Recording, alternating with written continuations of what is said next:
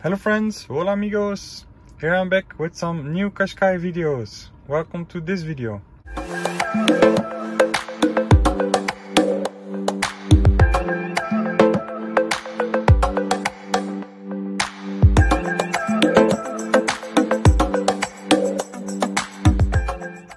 So whenever this J11b Qashqai version came out, people asked, can we put this new steering wheel on the J11a Qashqai? Until now, the answer was no, you can't, because the connectors are different and you don't want to play with the security of your Qashqai, so you better let it be.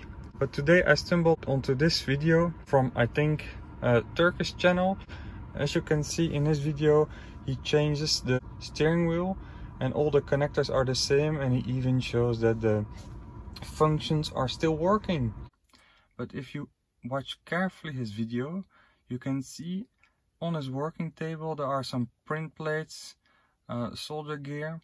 So I think he might have changed the interior behind both panels, both buttons, which make everything work. On the UK forum there's also a thread, and there they still didn't manage to change it without modifying the interior, the print plates. This said, you also want to think about your insurance. Is it okay to change the steering wheel without informing your insurance about this? And what could eventually happen if you have an accident and they see that you have changed the steering wheel and you modified the car this way? So my honest advice is, don't do it. Leave the steering wheel as it is. It isn't worth all the pain.